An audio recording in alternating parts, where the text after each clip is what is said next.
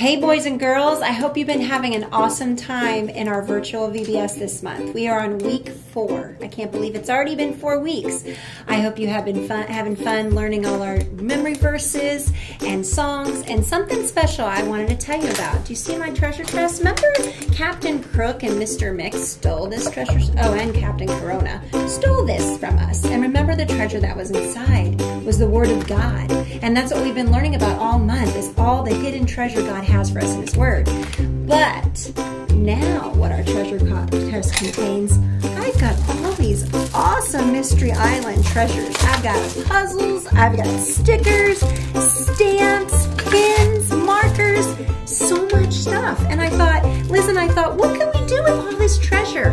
Well, we have a plan and an idea about this. We've been asking, Crazy Oli's been telling you about your weekly memory verses. I hope you've been practicing them at home. They're on your crafts every week that you've been doing. So our challenge to you is, if you send us a video of you saying your memory verse, if you just decide you just want to memorize one memory verse or all 5, for every memory verse that you memorize, you are going to get a special treasure in the mail. And you don't know what it is, but I promise you it's going to be awesome. So we want to mail out as many treasures as we can to all our awesome GSK kids. So make sure you tell your moms and dads, I need to help me memorize my memory verse so I can send the video in to Miss Jen or Miss Liz, and we'll make sure you get your treasure.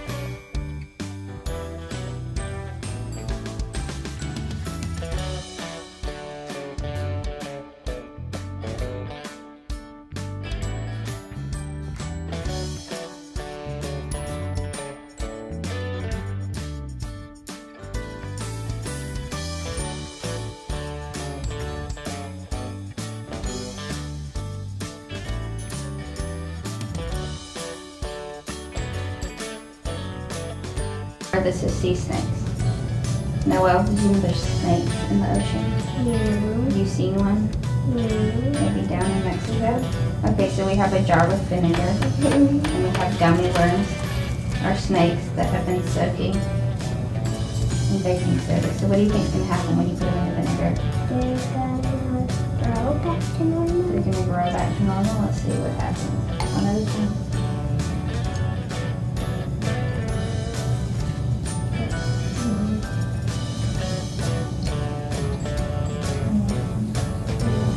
Bubbling. So.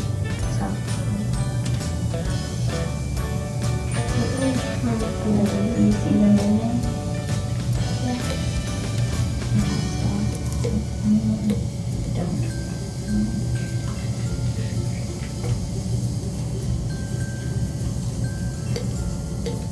What's happening at the bottom? They're wiggling. Wiggling, and I think they're moving. They're coming alive.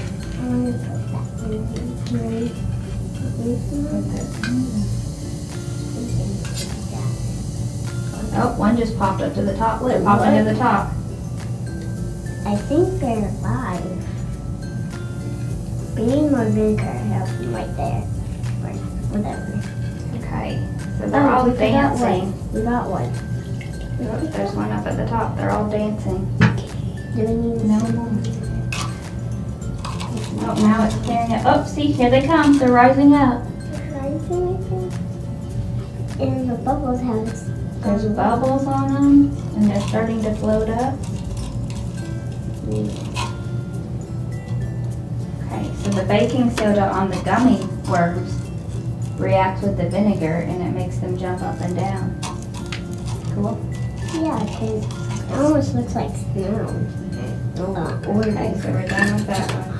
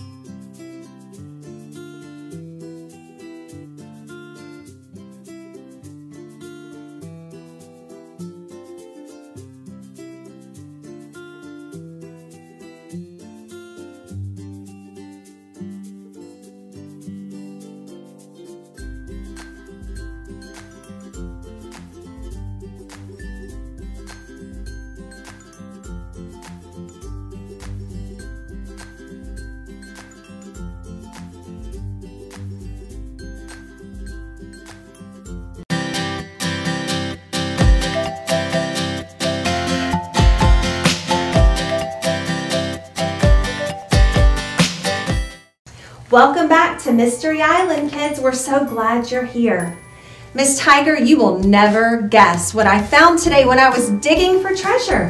What? What did you find? I found a diamond. Oh my goodness, wow. I know, kids. Do you know what a diamond is? Awesome. God is like a diamond because he's by far the most valuable of all the earth. He's much more valuable than a diamond or any other jewel or even all the money in the world. He's a steady rock of love, kindness, goodness, and we can trust him. Okay, boys and girls, today I'm going to tell you a story about David and Goliath. It comes from 1 Samuel chapter 17. The Philistines, they were enemies of God. Their army came to fight King Saul's army. A giant soldier named Goliath yelled, "Bring out your best soldier to fight me. If your strongest soldier defeats me, we will be your slaves." He boomed. "If I defeat him, you will be our slaves." King Saul's soldiers, they were all afraid of the giant. They did not want to fight him. Meanwhile, young David was taking food to his brothers. They were soldiers in King Saul's army. And when David reached the camp, he saw Goliath the giant. And David heard the giant's challenge. "I am not afraid to fight the giant," said David. King Saul called for David and told him, "You cannot fight the giant. You are too young." David replied, "God will be with me." King Saul gave his armor to David, but it was big and heavy. David wasn't used to wearing armor. David went to a nearby stream and he picked up 5 stones. He stood before Goliath. The giant laughed at him, but David didn't care. He said, "I come before you in the name of the Lord who rules over all." David put a stone in his sling and ran towards the giant. Then he let the stone fly.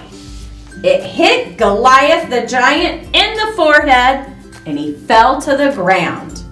The Philistines saw that their hero was dead and then they ran away. I hope you enjoyed that story about David and Goliath. Oh, Miss Tiger, thank you so much for telling us that story about David and Goliath and how we can also trust in God. Now, let's send it over to Crazy Oli for our scripture of the week.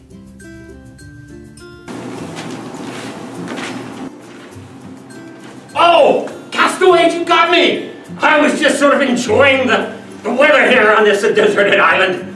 But I just wanted to let you know, they may call me Crazy Ole, but these verses I'm reading come from the Lord Almighty, and that is the greatest thing that I could ever expect. And the last one I want to read to you comes from Proverbs, the 3rd chapter, 5th and 6th verses, and it says, "Trust in the Lord with all your heart, and do not lean on your own understanding. In all your ways acknowledge him, and he will make straight your paths." All of these are better than gold. I hope you have a good day. Goodbye, castaways. Hey friends, why don't you help me try to call Sunny out again? When I count to 3, I want you to yell, "Come out, Sunny." Ready? 1, 2, 3. Come out, Sunny! Oh, cowabunga, my dudes and dudettes. What's going on? Hey, Sunny, well, we were just talking about trusting God. What? Hey, I just learned a Bible verse, and it's about trusting in God. It goes like this. Trust in the Lord with all your heart. Let's say that together, boys and girls. Trust in the Lord with all your heart. Good job. Yeah, but I've got a question. I'm not sure what the word trust means. It means that you know that you can believe someone will do what he or she says she will do. Like, maybe you trust your mom to always pick you up at preschool. Or maybe it's like a pirate who trusts his parrot friend. Like Trusty the macaw here. See Trusty? Yeah, okay. Well, Sonny, just like the pirate trusts his bird, let's see if you trust me. If I asked you to turn around and fall, would you trust me to catch you? Do you believe I will do what I say I'll do? Yeah, totally. I totally trust you. Then let's try it. Okay, sure. Yeah. All right, so I'm going to turn like this. Okay. And then make sure your hand is there. Yeah. And then I fall like that. Yes, except for you can do it. You can trust me. Don't you trust me? Okay, so, all right, this is kind of scary. So I'm supposed to fall without looking at you. Okay, all right, here we go. Take a deep breath. Ready? All right, boys and girls, do you trust me to catch Sonny? Okay, all right, if they trust you, then I'm going to trust you. Here we go. You, Sonny! That was awesome! I can trust you! You sure can, but there's someone you can trust even more than me, and that's God. Oh. He's perfect, so he can never make a mistake with your life. He has all the power and knowledge in the world, and yet he uses it with love and goodness, not ever in a bad way. He always has your best interest at heart. So like, I can trust him even though I can't see him and don't always understand what's happening? Yes, you can trust him because the Bible tells us we can. And since the Bible was written by God, it's perfect too and perfectly trustworthy. So just remember, God can never, ever, ever do anything wrong. So whatever's going on in your life, whether it's something scary, something sad, something crazy or glad, you can trust God. Whoa. Well, that's awesome. I'm gonna go surf some, okay? Check you later, dudes and dudettes. All right, bye-bye, Sonny. All right, friends, it's that time. It's almost time for us to go. Thank you so much for being with us through VBS. We have loved you being here, and we hope that you've enjoyed it as well. Now, let's wrap it up, and I'm going to ask you a few more questions. So I want you to either shout out yes or no when you hear my question. Ready? The first one is God mighty? Does God know everything? Is God here right now? Can we trust God? And does God love us? I hope that you answered yes to all of that because God loves us so much. Thank you for being here with us, Miss Tiger, and I've enjoyed it so much. Thank you so much. We hope you've enjoyed VBS. Bye, friends. Bye-bye.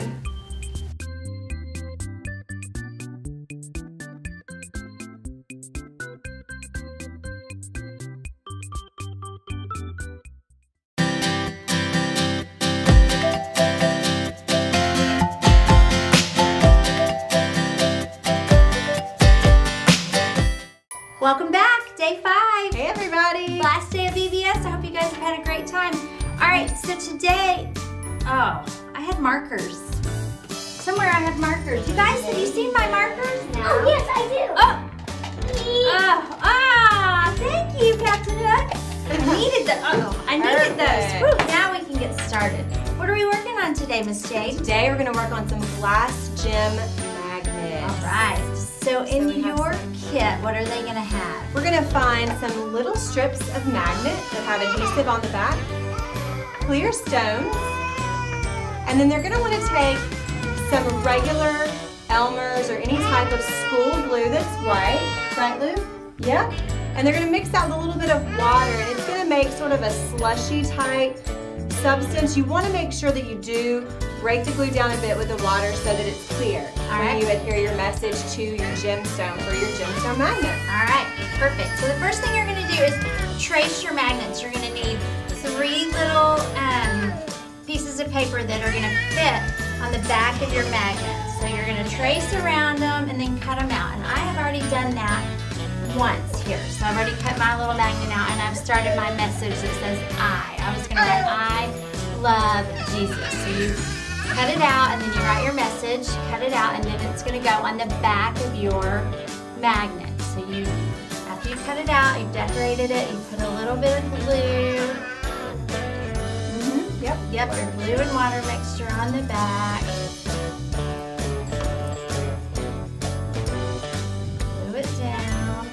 And you can see your message on the other side. Then you take your magnet, peel that off. Put it on the side that's paper. Yep, put your magnet on the side that's paper. Thank you, Charlesy. Then you've got a little magnet. You can stick it on your refrigerator or any other pirate ship. Or your pirate ship. Right. You've got your little message. God is love. Perfect. Now what's so great about these is you can use this message, right? What's so great about these is you can use this message to record any of your favorite thoughts or verses from this week's VBS. Perfect. You know what would be great, Miss Jade, is to give this to a friend. If you have a friend that maybe wasn't able to come to VBS, or a friend in your neighborhood, or a friend that you've just been missing, we haven't gotten to really see a lot of our friends lately, this would be a great thing to give to someone. Just put it on their porch. Or someone all the way in Tennessee? Maybe you can mail it to them. That would be such a great gift. That's a great idea, Trip. You can mail it to them. You could, some of our doors, some people have magnetic doors on their porch. You could just leave it on their what about on their mailbox? Oh yeah, that would work. Postman. That would work. That would be awesome. So many great ideas. Thank you guys. So we hope you guys have had a great week. I hope you've had some fun making some crafts. I hope you've enjoyed VBS. It's been a little bit different this year, but I hope you've loved it. Hope you've had some fun with your family. Yes. We've loved getting to visit with you from our pirate ship, and we had a great time. So we love you guys. We miss you. And we miss getting to see you, but we have you. loved having you on the pirate ship. Have a great day. Yes. Thank you for joining us.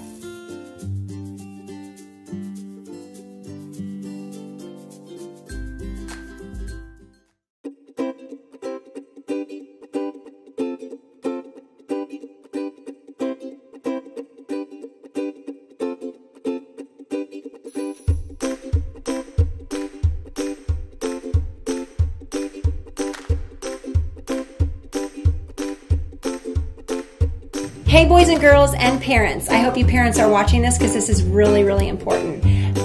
God wants us to have so much fun learning about Him and praising Him. That is what His heartbeat is all about, and He wants us to enjoy this, and I hope you guys have enjoyed virtual VBS. But there's a huge part of VBS that I've always loved every year, and that's when I see these kids give back to kingdom work. And last year for VBS, we found a mission in Rwanda, Africa, and we raised, I think, close to $400. We were able to buy several goats for the villagers there, and they desperately need help right now. They are going through this pandemic just like we as Americans are going through, and they have less there. And so I thought, what better way to give back to God after us having such an awesome time, enjoying songs, enjoying crafts, enjoying awesome Bible stories where we can really put what we're learning to action.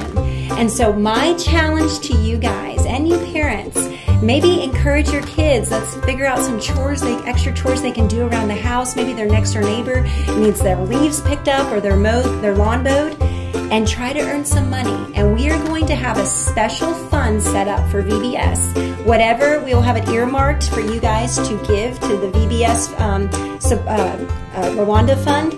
And and you can send your money into that and we're going to try to, our goal is $50. If we can raise $50 by the end of this month, we will be able to buy a goat for the villagers in Rwanda, Africa. So I really hope you will pray about this, and I hope you're going to accept this challenge, and let's be a blessing to so many others around our world. And I'm so grateful. I hope you watch this video clip real quick about what the children in Rwanda, Africa are all about. Hello, our partners and supporters. I just want to take this time and encourage you to continue supporting our goat giving initiative we've been doing, where we give goats to different families. They get a goat, and once the goat produces, they give to the neighbor in a way of shaping the community and continuing to inspire the community to love each other in the name of Jesus. And we are encouraging you to continue supporting us because that's one way we can help these families get out of poverty. They can sell one goat and be able to buy health insurance, pay school tuition, put food on the table.